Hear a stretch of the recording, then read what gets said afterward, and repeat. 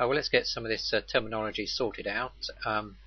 Here we've got a generic class declaration, and these here, T and U here, are formal type parameters, or just type parameters if you prefer.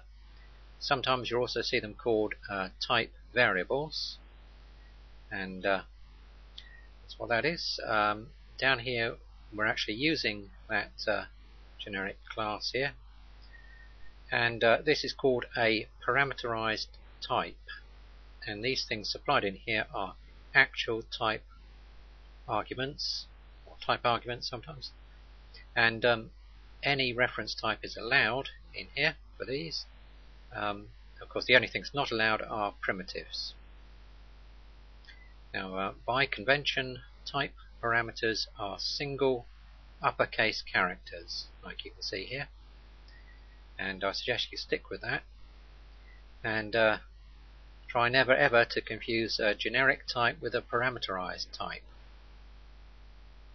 You can tell the difference because one's got a pair of curly brackets after it and the other one hasn't, so they're quite distinct. Okay. Here's an example of something you should never do, and that's use something like that as a type parameter, because that will cause no end of confusion. As you can see, it works by the way, this, but you should never do it. As here we're instantiating this class here, passing it integer for list. So, well, that's just what you'd expect really if you think about it a bit.